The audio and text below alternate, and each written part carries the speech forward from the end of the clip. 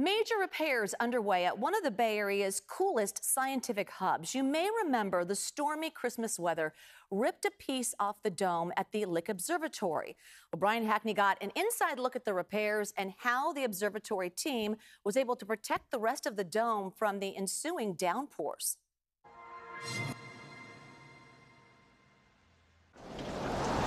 When the Bay Area woke up on a stormy Christmas morning, astronomers woke up to this. A 116-mile-an-hour wind gust at Lick Observatory ripped off a 5-ton chunk of the dome. And I was just, I was dumbfounded.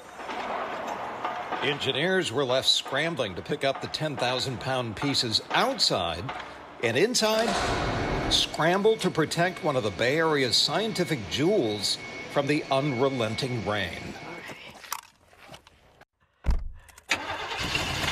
I am Eleanor Gates, and I am one of the resident astronomers here at Lick Observatory, and we are going up to take a look at the damage and the repair work. The domes atop the observatory are supposed to look like this. The shutter doors protecting the priceless telescopes inside. But one door is now lying in the parking lot. So this is the dome for the 36-inch refractor, and this here is the dome shutter door that was blown off the dome during the storm on Christmas morning. It really took quite a bit of damage.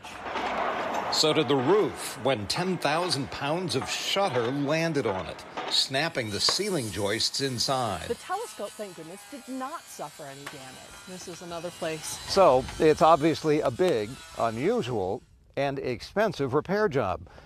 As for how long it's going to take, well... we don't actually know how long it's going to take to fix. A hard hat for you. So how are they going to protect that telescope? So the actual damage is at the south end of the building where the 36-inch telescope dome is. Do you remember the first time you showed me this telescope? Oh gosh, that was so long ago. 2007, actually, when Eleanor first showed us this historic scope. How much does this weigh? On the order of 14 tons. But it is so delicately balanced. It is delicately balanced, and so you just move it. But it works. It definitely works. Pinnacle of technology for the 1880s.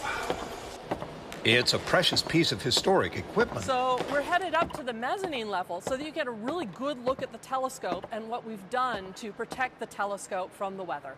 You put a huge tarp on it. An enormous tarp. Unfortunately, the dome is still open to the elements. We had contractors come in that specialize in mitigating water damage, and they built this enormous tent to catch the water coming through the slit. So if it started to rain right now, we would have to rely on this tarp. So far, it's done the job in the pouring rain. So this is the biggest telescope on Mount Hamilton. And the rest of the observatory complex is at least unscathed. It could have been a whole lot worse. We have been continuing our research as normal. So that at least is the good news of this whole situation. We're hoping that within the next 4 to 6 days that we can get this closed up and protected so that we can now focus on the longer-term plan of the actual repair. The Lick Observatory is asking for help funding these repairs. You can donate on the Lick Observatory website.